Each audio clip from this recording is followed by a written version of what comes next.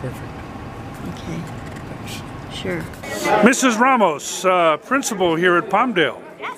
What do you think of this extraordinary team? I have been a part of this program since the very inception when the students proposed the idea, and I am never cease to be amazed. They always outdo themselves every single year. They set goals for themselves and they're far beyond it. And I have not seen the car until tonight, and I was speechless at its unveiling. So some remarkable students here at Palmdale who do amazing things thanks to their great teachers who support them. So a proud principal moment for sure. Ah, you should be. And is it going to be continue part of the ag curriculum, or is it actually part of our FAST Academy, our Falcon Academy of Sustainable Technology? Oh, and okay. We do that in coordination with our ag program, but it's a course that we offer on campus, and it's supported by not only the district but the school site. So we can continue to keep offering that and growing the program. And there's already plans for a new car next year. So. Sure, and what a great resume piece for the students trying to go to college. It's truly a career technical program. Sure. The kids are ready to enter college and careers. Get up early and drive me all the way over here. Sure, sure. Are you tied up? I shouldn't say tied up. Are you linked to colleges that give credit? Extra credit? It's not an articulated program at this point, no. But, No. We do offer Project Lead the Way. I know that there is talk about our academy is a Project Lead the Way for your engineering academy. Well, enjoy your students and family success. Thank you very much. Best of luck in the future. Thank you. Good to see you. Good to see you. This car, I'm very confident how we're going to race because of this team. We're leaving out to Texas next week, I believe July 14th, which is a Friday or Thursday. So I'm very confident that you guys will help us, kind of bring a trophy to Palmdale and kind of bring, some very good tech. So, congratulations to you guys for putting the work in. Hopefully I can have a fun time with you guys and win a couple of trophies in Texas.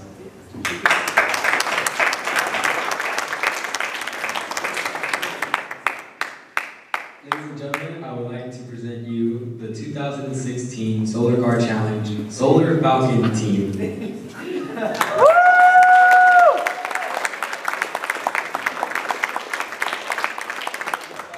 it looks like we're in trouble, that's because we are. So thank you everybody so much for coming. I hope everyone had a great time. Thank you for the care, bringing the food, and we hope to bring back something here for Palmdale. They really do deserve it. So thanks, guys.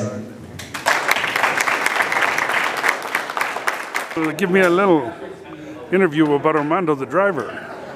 Oh, he's my son. He's the driver. Yes. Very smart. Very excited about it. Yeah, very excited. Do you go to Texas with them or no? No, I have to work. Yeah, like all of us. Yeah. Is he interested in electronics and mechanics and? In the mechanics. Mechanics part of it. He had a welder, and he fixed many things. Good. Well, congratulations having Thank you. a boy on that winning team. Thank you. You're welcome. I'm so proud of him. He's my life. He's the best song for me. He's the best. I love him. And a smart boy too. Oh yeah, he's an excellent song. Yeah, and a student person. He's the best for me. I'm so proud of him. Okay, and Ricardo, what's your role? What's your job on this car? So I primarily worked more on the computer side of the car. So I didn't work too much physically, but I did create the entire model of the car using Inventor, which is a computer-aided design software. And I also worked on logistics and navigation aspects by looking at topographical maps and different navigational maps and tools that we'll use so that we can navigate the car easily. And what year are you in high school? I just finished my 11th grade, so I'm going to be a senior next year. Oh, wow. Big man on campus next year. And you have enjoyed this program? I I really, really have. I was a little doubtful at first because I didn't know if I would fit in or not, but I know now that I definitely did, and I will continue to do this next year. And then college comes after that. Yes. So what are you thinking about that?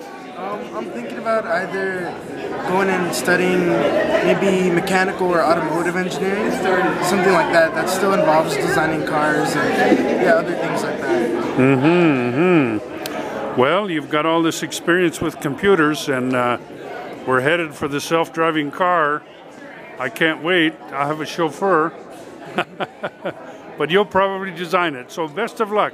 Thank you. And I'm very happy to meet you and your mom. Thank you. When I first started this program, there was this young kid who was always hanging around, and it's like, well, what's he doing? Well, that's Alex's brother. Oh, okay, fine. So instead of sitting around, put him to work. And we did. Whatever we asked him to do, he would do. And then we said, you know, we should put him in a little bit of leadership position because he's really good. And within 3 months, he was assistant CEO. So to show you, he's one of those kids that comes along once in a lifetime. I have watched this student grow into such an amazing man, and I love him like a son, and I would do anything in the world for this kid. He's just fantastic. I am so proud of him. I've watched him grow into the strongest, most put-together man I've ever seen in my life, and I have such bright hopes for his future. I know he will do well. So, Bryan, come up here. This is a very special one.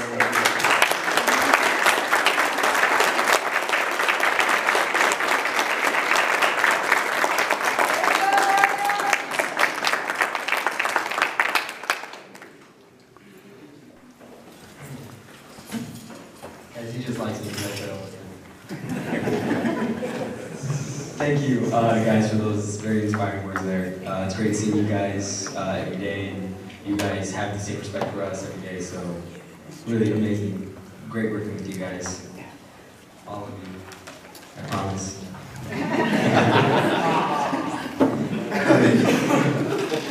But today we'd like to give a very special thanks to one of our we'd like to thank all of our sponsors, but the sponsor was there for us from the beginning and really helped us out. They gave us, great people like Tom, Mike, and, people who sadly wasn't able to be here today, but hopefully we'll see them next year. So, on behalf of the entire program, that would be Palmdale Solar Falcon, and on behalf of all of Palmdale High School, I would like to present a Lockheed representative, which is Melani, with this award from us. So, thank you guys.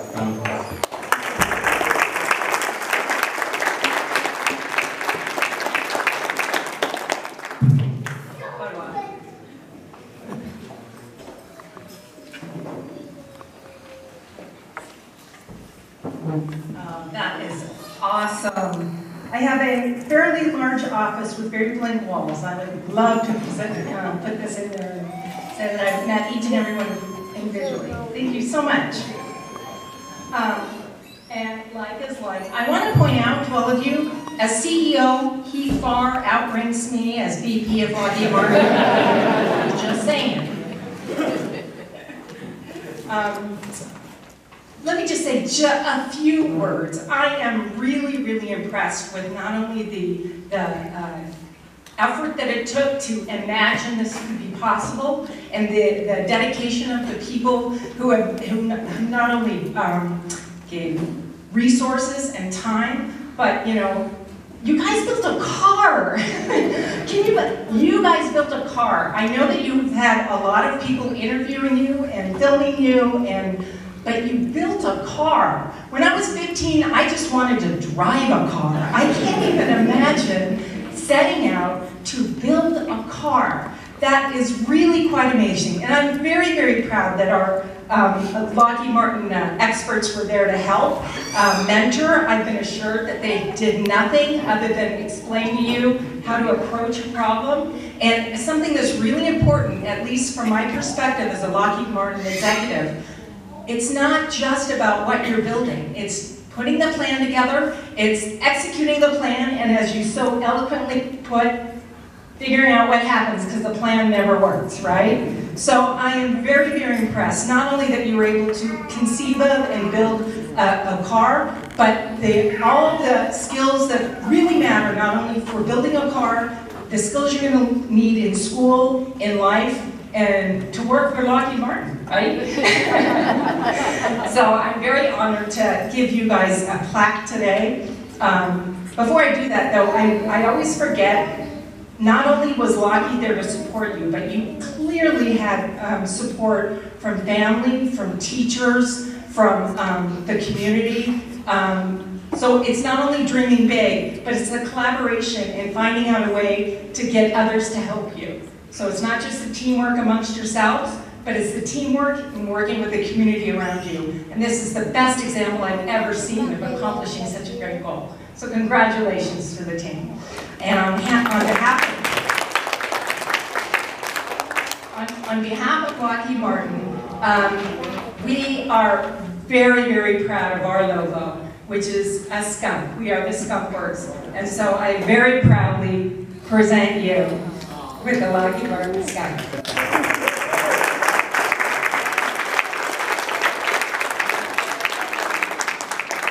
And I wish you all the luck in the miles you have ahead, and I really can't wait to see the car next year. Congratulations.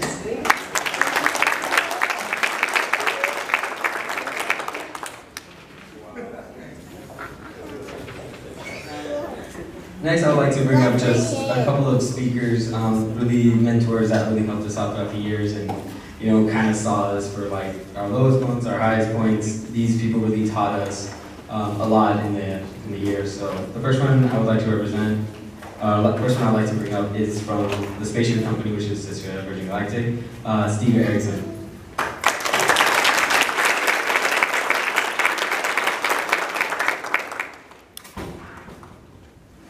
Well, I was thinking about making a speech, but instead, Kristina and Antek and Betsy and a friend Pete Bug.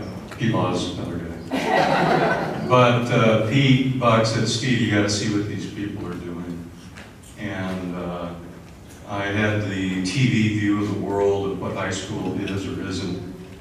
And Pete got me down here, and I saw what was going on, and it just brought tears to my eyes. Because look at this team over here, and every one of them turns wrenches, cuts metal, does pot rivets, glues on solar panels. These kids can do about anything if you give them the opportunity to do it. And for those people I mentioned, thank you for letting me help. So, enough of the tears. It's also, you saw pictures of Jay Leno up there, good timing. And I think it was his predecessor that said never follow children or animal acts. But I get to follow Melanie. And say nice words about Melanie too. She is the real deal. She's the best person. She's at the right place at the right time, the right attitude. This is an awesome lady, guys. So, for all you students out there, get her email, ask her for an internship, because she can do it. So great to see you, Melanie. She's one of my favorite people. I've known you 25. I'm not that old. Yeah. I knew your mom 30 years ago. But, and I see Kevin Kelly is a new addition to your staff here. Another person that is absolutely outstanding. We had something to do with him getting hired at Lockheed years ago, and I always try to take credit for that. But you students too, this is a guy who knows how to solve problems, how to execute, how to put a plan together, how to fix the plan, because it's never perfect, and execute. So Kevin, I'm in tears to see you here, and this place, eat him up, guys. These are really good people. So I wish I was on any of those lists, but that's my goal. It's been a lot of fun helping you guys, TSC. Why are we doing this? You kids, it's hard to call these guys kids when you watch them work. You're our future. We need people, we need engineers, we need supervisors, we need fabricators in industry. It's a very short supply out there. And I worked 25 years or so at Lockheed. We import a lot of people from out of the area, and we have all these resources here that we want to cultivate and make this a community. So keep it up, kids. It doesn't matter whether you win or lose, it's how you fight the fight and how you execute and how you solve your problems. And keep smiling. Love you guys. That was beautiful, Steve. And we will keep smiling. So our next speaker is obviously a representative director of a career technical education. You know, we really could have done this without the help of our sponsors. You know, Lockheed being one of them. But if it wasn't for our district and everybody helping out, it really would never get done. These guys are they really work with our students, and when they start seeing you not as kids but as individuals, as showing you the same respect, that's really when you see it as they really do respect you. And so our district's one of the best. So I would like to bring up Ms. McKinstry here to give a few words. Round of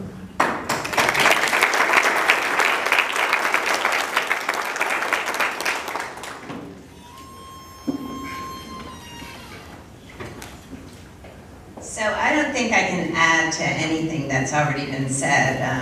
The wonderful words from the students and Dr. Vieira and Lockheed and all the people that really make this project work. But I would like to say a few things as far as, the community. A lot of times we hear from the community that we don't have technical education anymore. And we still have technical education, and this is the key, ideal technical education learning environment to build a solar car. And that has changed because the 21st century, and I think the people at Lockheed can tell us, and the Spaceship company needs different work habits and work ethics, and to work in a different environment than they did in the previous century. And what we're doing with a solar car, where the students create and they collaborate and they communicate and they work together to form a project, and to fail again, and to figure it out, and to work on solutions, that's the best kind of learning that we can provide for them, and prepares them for the environment or whatever their choices are out of high school. And I would say, I was an integral part of the first year team, not unfortunately as integral part of the second year team.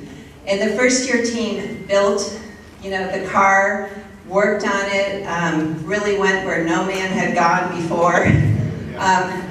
But sometimes it's harder to be a second year team than it is a first year team, because you have to sustain that energy and enthusiasm and look at things different and refine things and transition things, and you have a whole different skill set and goals to meet. And I just would like to applaud, as much as I appreciated the first year team to pave the way, that the second year team and what they have done with this car and their perseverance and determination really does take a round of applause. So. And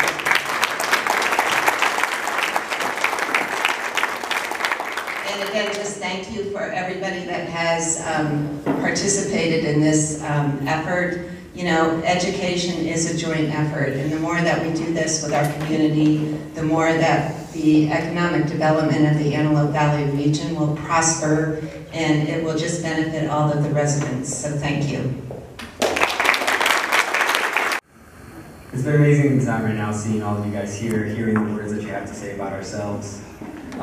It's quite flattering the way that you guys kind of respect us. It's really great because it just pushes us to keep going forward, knowing that you guys are actually impressed with what we have to do. Our next speaker probably knows us better than anybody. He's hanged out with us multiple times, put us up with long hours, since 7. I just apologize to his wife. Sorry we keep him up so late. But he's really there for us every time we get a problem, or every time it's just maybe something's not right. Personally, he's always been there. I can really call him a very father figure. So I would like to welcome Antek. I'm not gonna say that last name, or as better everybody else knows in here, Mr. I.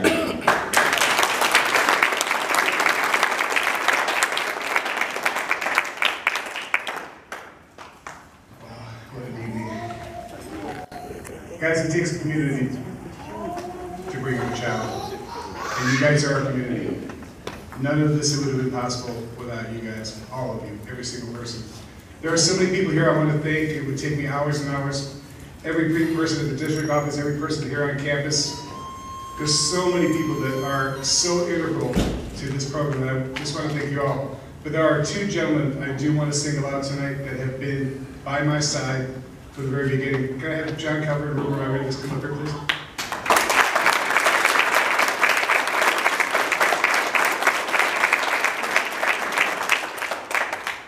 These two men have kept me going.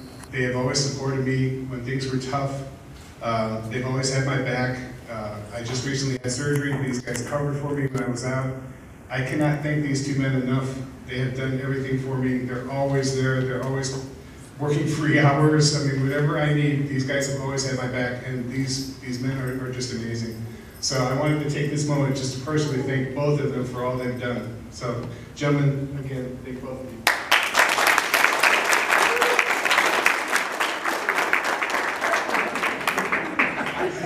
Thanks, John. Now I have to go back to the hospital. No. Are you guys ready? Oh, yeah. Okay. Everybody have the reveal. Get your cameras ready. Okay, students, grab a piece. And on the count of 3, I want you to take all of this down. Okay, you guys ready? 1, 2, 3. Ladies and gentlemen, the Solar Falcon.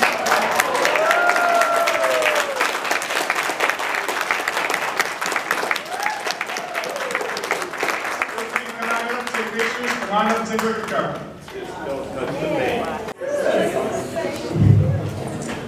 So just to give you guys some information on the car, this year we really focused on weight. So in the beginning of the year, the car weighed around 1,200 pounds. Now we brought it down to 1,060 pounds.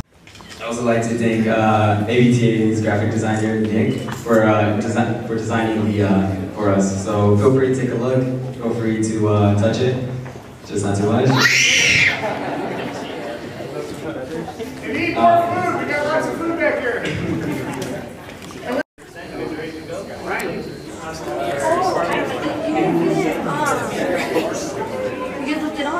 Oh, set them?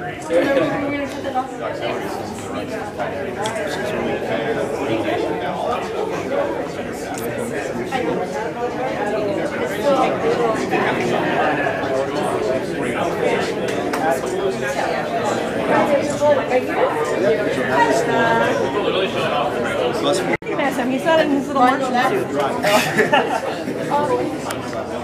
So it's not all of it. The only thing that we kept was the back.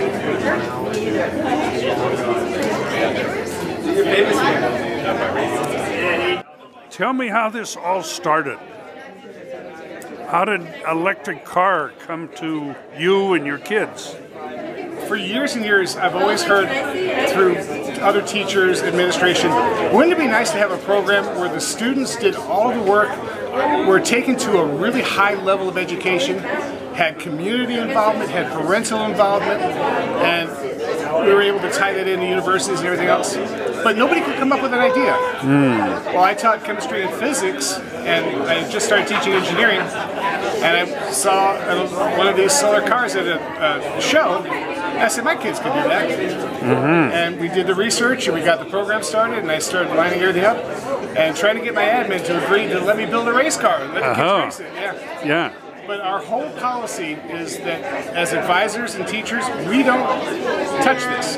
Everything is done by the students. They design it, they build it, they weld it, they wire it, they drive it. We just tell them, figure it out. And it's worked. Yeah, I think we've got it pretty good here. Somebody knows how to do something. Yeah, luckily we've had great sponsors that have been experts in various fields. They've come and they've helped us out. They've mentored the children and really shown them what it needs to be competitive on the real world. Sure. Now, what's going to be the future for this project? This is a brand new car, I see, but are you going to build a new car every year, maybe? Every 2 years we'll be building a brand new car. Okay. This one actually retires at the end of this race. Oh, really? This becomes our PR car. You'll see this in various locations around the Antelope Valley. Sure. Car dealerships, museums, stuff like that.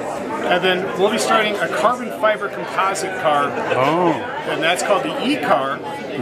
Car's total weight will be around 400, 500 pounds. It'll seat 2 people, a navigator and a driver. And the solar array will actually be on a trailer, and the car will have exchangeable battery packs. Oh, interesting. All promising technology. And it's going to be really neat. Sure. It's a new division in the race. Not very many people have started building them. It's a lot more challenging, a lot more difficult, and of course a lot more expensive. Sure. But the Spaceship company is donating lots of carbon fiber and all the technology and information for us to learn how to work in carbon fiber, because there is not any high school I know of in California that works in carbon fiber. Right. We'll be one of the first to do it. I see. All right. Well, and that'll be a much lighter car. Yep. And we're going to be researching aerodynamics to come up with the ultimate aerodynamically designed car. Weight will be extreme factor. We want the car as light as possible, so we'll be working in aluminums, lightweight metals, and putting 2 passengers in, making sure they're comfortable.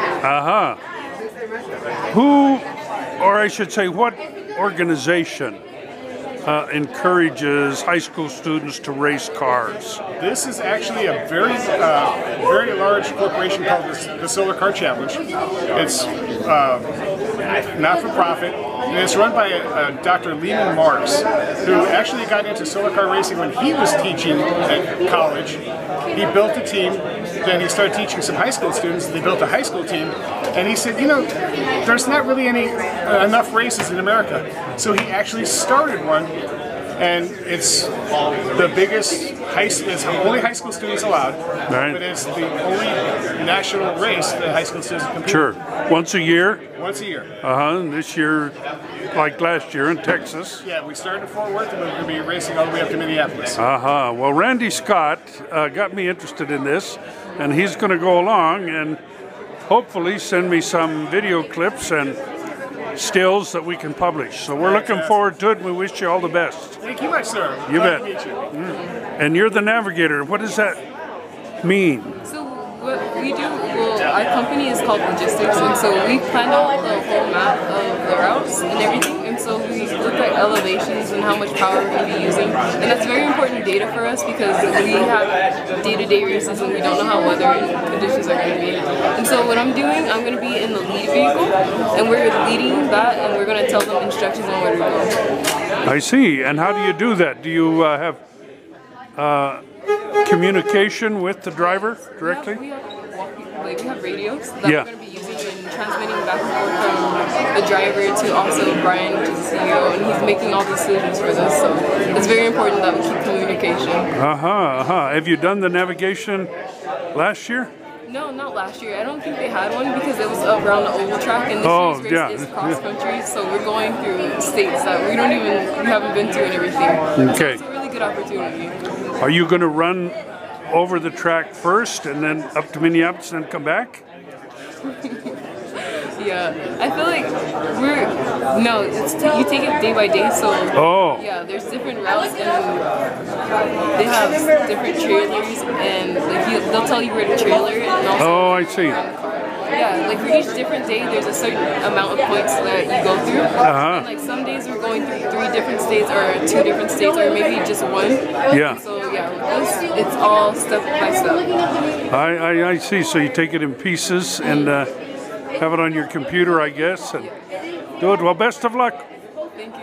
And you'll come back an expert for the Antelope Valley. Thank you. Thank you. It's nice to meet you. Nice to meet you. A while ago, and tell me a little bit about the car. Speed. Last one went 45 miles an hour. What about this one? Well, the speed, we're actually still going at 45 miles per hour, but we're using less energy to push the car. So, you know, maybe we go 40 miles per hour now, and we waste about maybe 30%. We're only wasting now 20 due to the weight that we've actually lost. So, I see. Great work. I see. Now, the panels, solar panels, tip. Yes. They're a lot more thinner now. We did put aluminum to kind of support here, but the solar panels do tip over, so they kind of go at a motion like that. So now we're able to track the sun.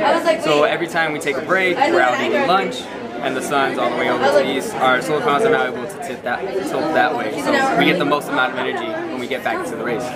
Got it. And who makes these panels? The panels we actually got from our sponsor at PFMG.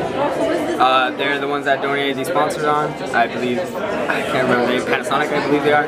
But yeah, a lot of the stuff here was donated by our sponsor, so we're really grateful for having them here, really grateful for helping out this program, this car, us working, you know, they would never help us out. They give us the parts and we put it together. And how long are you going to be on the race?